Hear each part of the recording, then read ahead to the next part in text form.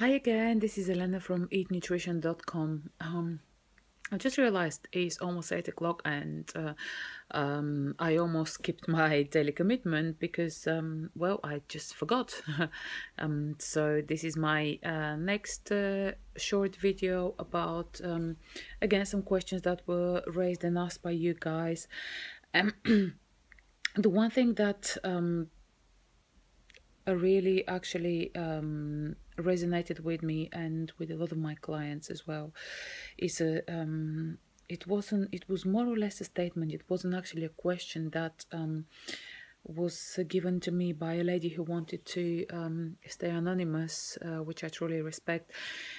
But I think the situation that she's facing is a situation that a lot of women are facing and also suffering in silence.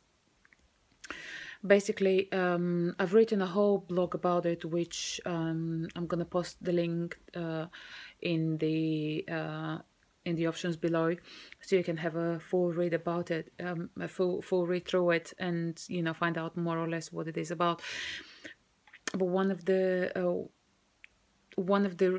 really big problems that a lot of women face these days is basically the fact that they still exercise, they still go to the gym, yeah, they still feel very overweight, and they use food as punishment rather than nourishment.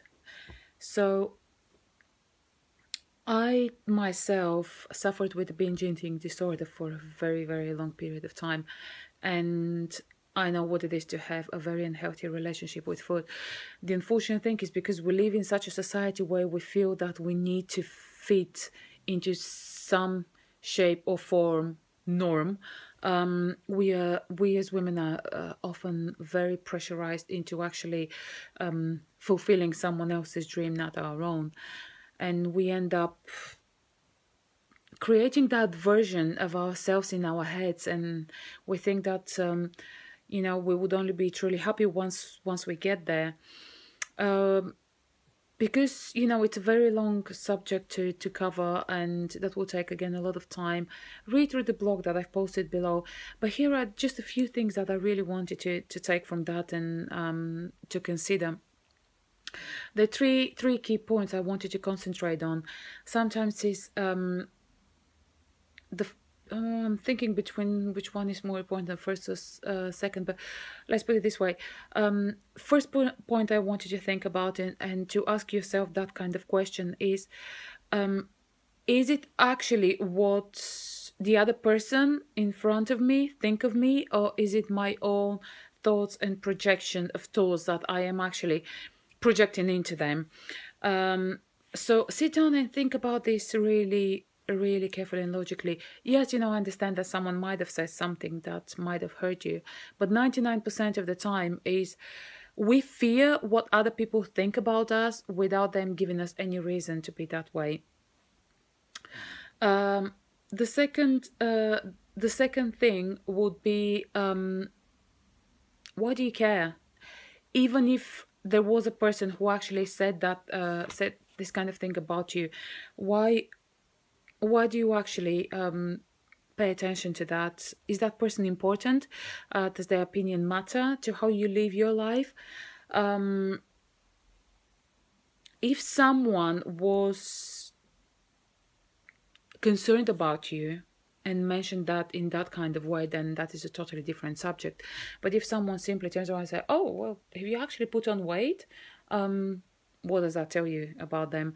It's their own issue. It's nothing to do with you. Yes, you've had. No, you haven't. It's no one else's business. It's what you do and how you feel. It's entirely up to you. And the sooner you get the grasp of that, the easier it will be to overcome all the difficulties that you might be facing, whatever path you've decided to take in your either weight loss, weight gain, or just a body acceptance journey. And the third question is what you're saying to yourself really true? That is probably the deepest one and the one that I really wanted to think about. Just follow these questions again. Write them down. Forget any kind of disturbance from other people. Just do it in your own time, when it's really quiet and you're really on your own with your own thoughts. Sit down and just simply answer the questions, and trust me, the sooner you have the answers to these questions, the easier it will be for you to move forward. That's it from me for today. I will be back again tomorrow with another set of questions. In the meantime, if you've got any other questions or anything else you want me to talk about, just give me a thumbs up, send me a message, and I'll be more than glad to help you out. Take care. Bye.